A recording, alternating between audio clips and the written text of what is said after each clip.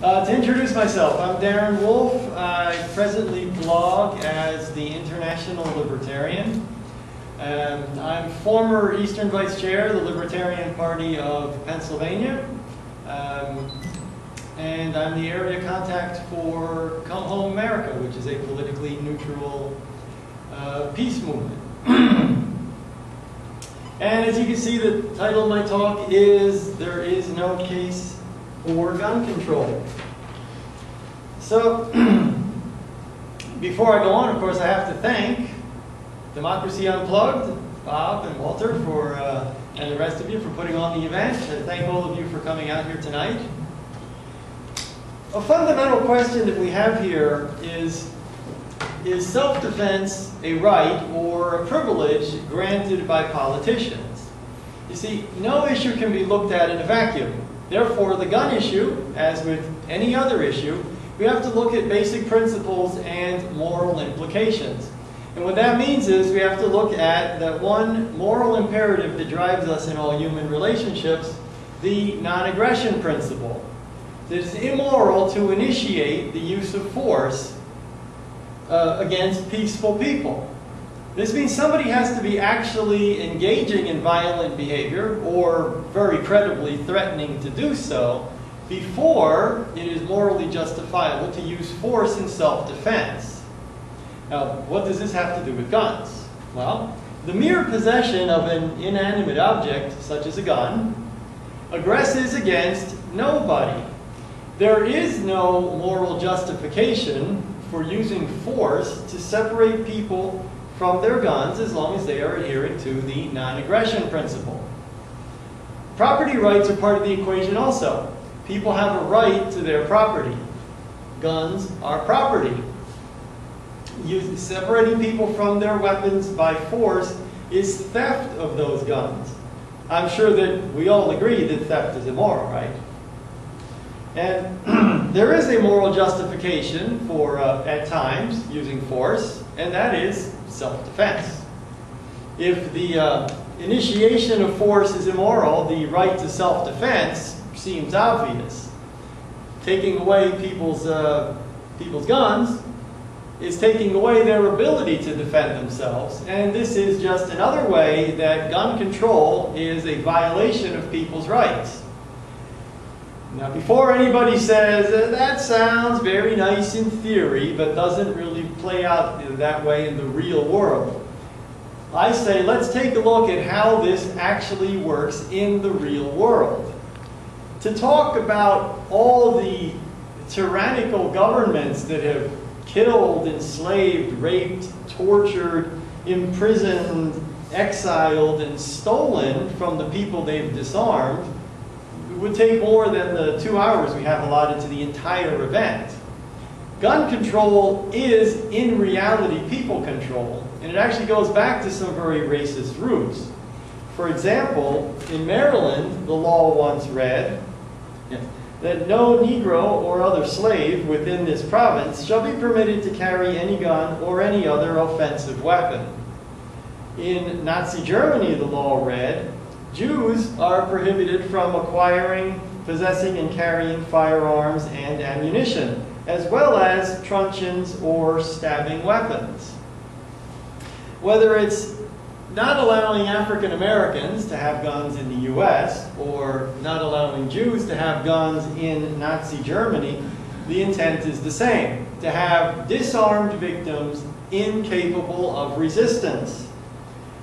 In the bloody 20th century, Mao Zedong summed it up perfectly. He said, political power grows out of the barrel of a gun. Governments want disarmed victims. This is exactly what Mao had in mind, and there are over 70 million dead Chinese to prove it. And they're only part of the over 200 million people murdered by governments during the 20th century. Every major genocide was done by a government that implemented some kind of gun control. So this is why there is never a good time to talk about disarming the people. What the conversation should be about is disarming the government. There's some gun control I can get behind. there is a massive imbalance between the power of the government, which is up here somewhere, and the power of the people, which is way down there somewhere. Not only the military, but the law enforcement establishments in this country are overwhelmingly strong. We need to start shifting that power away from the government by putting these functions back in the hands of the people where they belong. One of the lesser-known founders, an anti-federalist by the name of Tench Coxe, explained it well. He was actually picking up on the same theme as Mao when he wrote, "Who are the militia? Are they not ourselves? Is it feared then that we shall turn our arms, each man against his own bosom? Their swords, and every other terrible implement of the soldier, are the birthright of an American. The unlimited power of the sword is not in the hands of either the federal or state governments, but where I trust in God, it will ever remain in the hands of the people." There's only one way to guarantee our lives and liberties. That's to be stronger than those who seek to take them are. And as an example, where'd you go? As an example in relatively modern times of armed people standing up for their rights, I would offer the Deacons for Defense and Justice. Starting in 1964 in Jonesboro, Louisiana, they eventually spread to have 21 chapters across the Deep South. Though they never numbered more than a few hundred men, their armed protection has been credited with saving the civil rights movement from destruction by the Klan and law enforcement. Now, today, gun control is held to be a matter of reducing crime and making society safer. I think the first half of my presentation has laid to rest any ideas that gun control will make us safer from the government. When it comes to crime, though, there are two major hurdles that the advocates of gun control simply cannot overcome. If one is going to argue that the availability of guns is the problem, how do the advocates of gun control explain that for the last 20 years, that is overall, nationwide, for the last 20 years, the murder rate and crime rates have been coming down? At the same time, gun control has been lessening, or you could say gun rights have been more respected, and the number of guns out there is greater than ever. Gun ownership is as high as it's ever been, if not higher. How do you explain this if you're going to say it's the guns that are the problem? The other hurdle that can't be overcome is this. If you look at days gone by, even going back into the 19th century, you see that there was less crime and lower murder rates. This was a time when you could mail order guns even at some points. You could mail order guns with no background check, no registration. So how is anybody going to say that background checks and gun registration are big solutions when we actually had less crime and less murder before we had these things? Now, one problem with discussing crime is that we can get into a statistics war. This happens all the time. A study is produced. The study is debunked. The debunking is debunked, and it just back and forth it goes. So we need to cut through all this nonsense. When it comes to crime, there is no 100% definitive statistical proof either way. Gun control and gun ownership are not panaceas that will wipe out crime completely. And the reason for this is that there are many factors that influence the crime and the murder rate, and not just the availability of guns. One thing that we do see is that within the United States especially, more guns in decent people's hands tends to push the crime rate down. Now, I'd like to give an example of how statistics can be confusing and deliberately manipulated, however you want to look at it. Because there is statistical manipulation. Some people deliberately misrepresent statistics, and some people honestly misinterpret what they're looking at. And I'd like to give an example of how that might work. From the outset of the 1982 Chicago handgun ban to 2007, Chicago's murder rate averaged 17% less than it did before the ban. Now, advocates of gun control can, to some degree, understandably look at numbers like that and say, you see, it's working. their murder rate is down. But if you look at all the numbers, you'll see that from there in that same period, 82 to 2007, the national murder rate averaged 25% less than before Chicago's handgun ban. Chicago actually lagged behind the rest of the nation in reducing its murder rate. This, I would call the failure of gun control, even in the face of a declining murder rate. Here's I think, one of the major reasons why it happened that way. So every year, more than 2 million crimes are prevented by people that point or brandish their weapons at criminals. Not fire them, not shoot the criminals, but use their guns to deter or stop a crime without firing them. Chicagoans were denied the ability to do this, and they suffered for it. One way that we can actually reduce the crime rate, the murder rate, is to take away the forces that are driving it. And on that note, I'd like to offer a solution that should go over well with both libertarians and people on the left. We tend to agree on this, and that would be to end the war on drugs, one of the major drivers of crime. I'd like to read from here. Over there. One obvious solution to rampant gun violence has often been downplayed or overlooked: ending drug prohibition. It goes on to say, as members representing the full spectrum of opinion on gun control, we know that reducing gun violence has little to do with either gun control or gun rights. And what I forgot to do is tell you what this is. It is from Law Enforcement Against Prohibition's website. Sorry about that, I should have said that first. Law Enforcement Against Prohibition, that's leap.org. So if we want to reduce the murder rate, I think this would be a good way to do it. And one thing they point out about the prohibition on alcohol, back in the 20s and 30s, that's what drove the murder rate up. When they repealed the prohibition back in the 30s, even in the middle of the Depression, the murder rate dropped precipitously. We can do that again today by repealing the war on drugs. Now, moving on to another subject, some people say that we don't need guns, civilians don't need guns because the police will protect us. Yes. Last time I said this, I think I got a little more laughter. But anyways, it's a serious subject. People need to reconsider this point of view. The police have no legal obligation to protect anybody.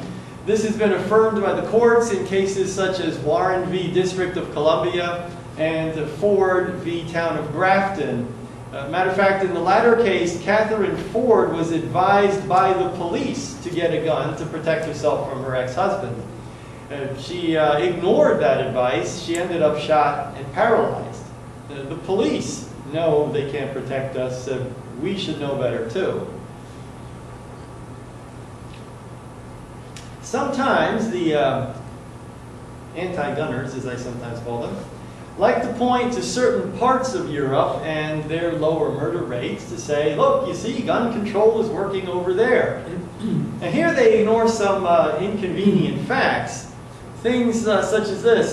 Finland and Switzerland actually have high rates of gun ownership, yet they have very low murder rates. Especially Switzerland has a very low murder rate.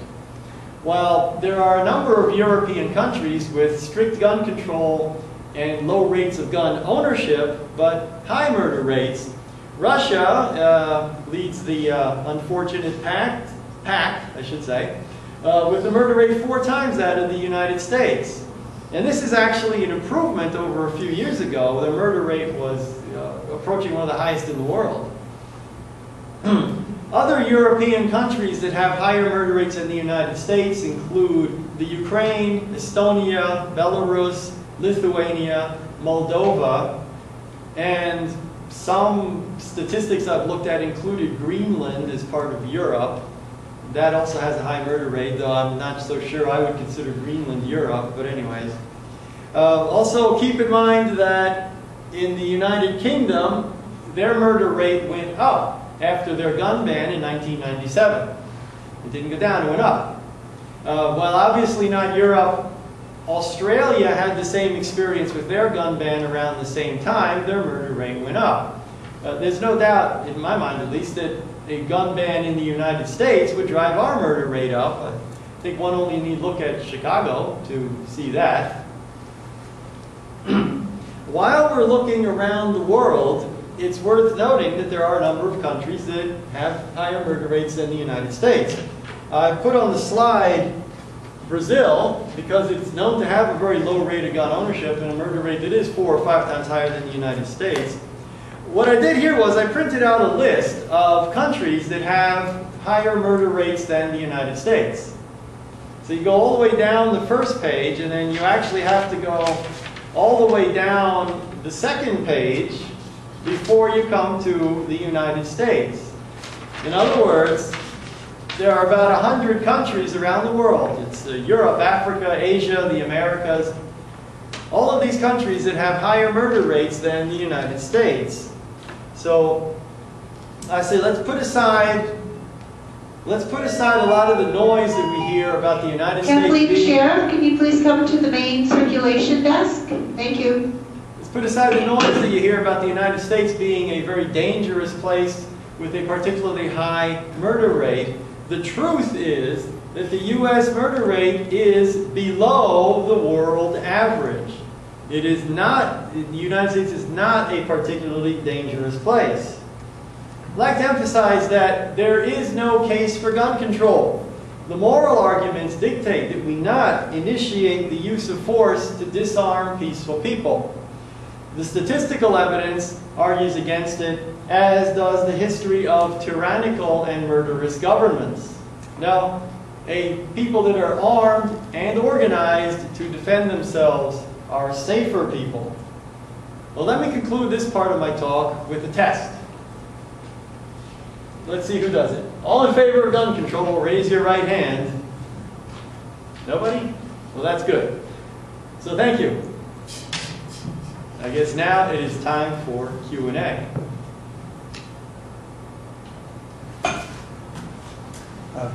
Yeah, I'm for gun control, but I didn't want to the microphone. Get messed up with it. I'm not capable of refuting you directly in many things you say, but let me offer 7 things, just 1 or 2 sentences apiece. Your intention in having a lot of guns is self-defense against bad guys. But if you look at a morality, not of intention, which comes before things happen, but of consequence, what happens when people have guns, what you'll find is they don't hold off bad guys. Well, sometimes they do, but a very good many of them kill good guys. They kill the kids in the house, they kill the owner of the gun, suicide, they kill people from accidents. That's one thing. 2, Western democracy is built on the fact that the government has a monopoly on lethal force. And if it's democracy, those using the lethal force are accountable. What you're suggesting reminds me of militias all over the place, really bad militias. The Ku Klux Klan, skinheads, Cubans who are going to invade the country. I'd rather have the government having the guns in a democracy. One thing I remember an author saying is that we have so many guns in the United States because of the Civil War. We had the Civil War because of slavery.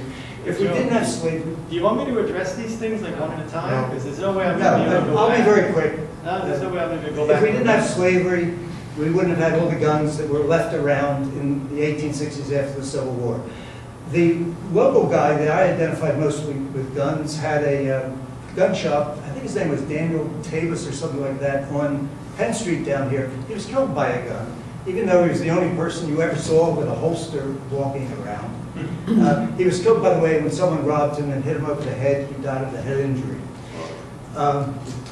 Gun ownership is one thing, but are the guns in gun clubs? Are the guns on farms? Are the guns in private homes and city? England. Joe, I'm sorry, but I'm not sure what I'm supposed to address here. Okay. All right. I'll stop. No, if you have a question, please ask it. I have comments that tend to give evidence against you. Well, that's why I told you I'm not directly refuting you. Well, that's why I asked if you wanted me to address these things one at a time. Should I go back more slowly? That's what I was asking you. Well, compare us to England. We're more like the English, I think, than any of the other nations you mentioned. maybe more like Canadians, compares to them. Well, okay, the English. Matter of fact, I was reading this book. It's called Guns and Violence, The English Experience. This is from Harvard University Press. And it shows very clearly that the English achieved their low murder rate way back in the 19th century, before they had gun control. This book documents from the Middle Ages on a declining murder rate. They did it without gun control. I don't know what to say. But they keep it low with gun control. No, now England is a very dangerous place. London is a very dangerous city. People fear being robbed all the time. Home invasions are rampant. I'm not sure that I see what you're getting at here. Well, is the murder rate higher than the United States then, with all this danger? Compare how many murders in the United States last year, how many in England? Yes, the United States has a higher murder rate. Well, then maybe gun control was working there. No, because they had their lower murder rate before they had gun control. Yes, but continuing with gun control kept it low. You don't know that. You're assuming it because you like gun control. Well, there is a correlation. Correlation is not causality. Strict correlation strongly suggests. Again, I could say, no, their gun control is what gave them their low, gun rights, gun ownership is what gave them their lower murder rate. That's how their murder rate came down in the 19th century. Do you want to address another one of my claims? Sure. How about distinguishing between the intention of having a gun and the actual consequences of having one when it kills your wife, when it kills you in suicide, when your child uses it to kill his brother or sister? How about that? Compared to the 2 million crimes that are prevented every year, guns are overwhelmingly used for good in civilian hands. Civilians kill fewer people by accident than the police do. I would say one thing: suicide is a personal decision. If somebody chooses to kill themselves, that's their choice. But on that subject, I would point out that pretty much gun-free Japan has a suicide rate much higher than ours. Probably because of its religion. Well, okay, I don't know about that, but I'm just saying they're gun-free and they have a very high suicide rate. So you can point to examples that go the other way too. The intention of guns, I say, look, let's look at the deterrent effect of guns, how it deters crime. You can look at New Jersey. You have Trenton, Camden. They have very strict gun control and very high murder rates and crime rates. There can be many things that deter crime. Absolutely. For instance, other religions, other things. Yes. What about Western democracy? Are you opposed to Western democracy's idea that the government should have a monopoly on lethal force? The government should have the army. The government should have the police, because the government is accountable, and if they abuse that power, it can be ousted. I'm sorry, but I think that this idea of the government being accountable is a complete fantasy. Governments, as I was showing, are tyrannical. They are murderous. The U.S. government, look what we did to the Native Americans. With guns, because we had guns in the government's hands. hands. Guns in the government's hands. Remember I said, who are the militia? Are they not ourselves? Is it feared that guns in the people's hands as opposed to the government's hands? No, I'm not a believer in Western Are those style. people, the KKKs and the militia that the Southern, well, the KKK was opposed by the Deacons for Defense and Justice, who were an armed group who defended themselves.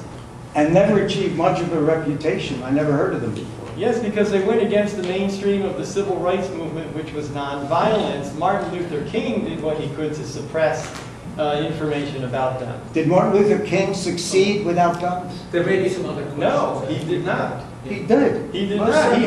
He applied for, Martin Luther King applied for a permit to carry a gun in Georgia, which they denied to him. That's not what his success was. And then he also had armed guards.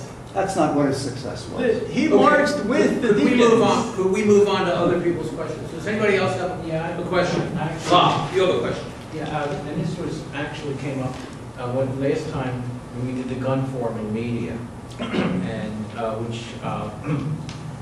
there was a Mayor John Linder of Chester was actually asking people, okay, Chester has one of the highest rates of violence in this country, and a lot of it, as you mentioned, is connected with drugs and poverty.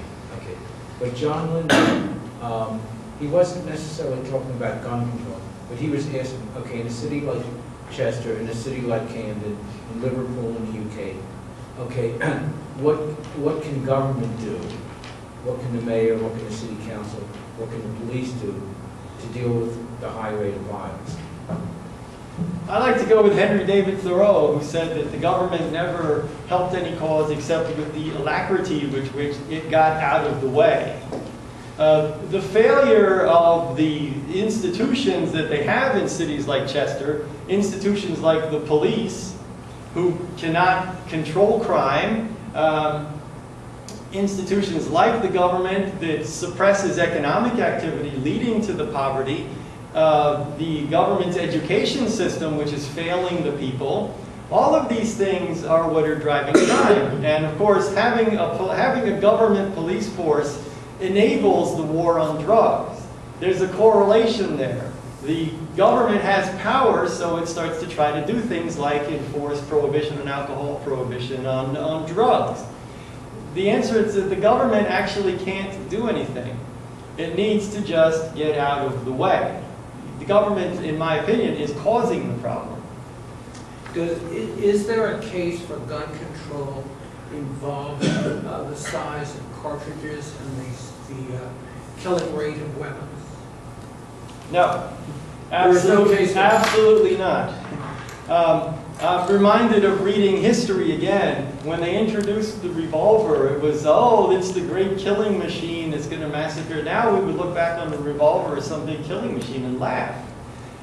Every time there's technology advancing into it, it's like the rates of firepower and all that, this kind of thing comes But you up. think the AK-47 is perfectly fine? Sorry? Would it be all right if I bought myself an armed drone and used it on my neighbors? Let's separate one thing here. Ownership is one thing, use, especially to hurt people, is quite another. I mean, the Hells Angels were famous for their hammers that they used as weapons. I mean, we're not going to outlaw hammers. I think that if you theoretically want to talk about a drone, I see that as something of a scare tactic to try to scare people about, oh, gee, It's pretty you buy a scary. drone. It's scary, but it's also implausible. What are you going to use a drone for? What are you going to use an AK-47 for? To defend yourself. To defend yourself? To be part of a militia to defend the country. Are there any other questions? Are there any other questions? No. Thank you very much, Darren. That was a very interesting talk. I've never heard anything quite like it. And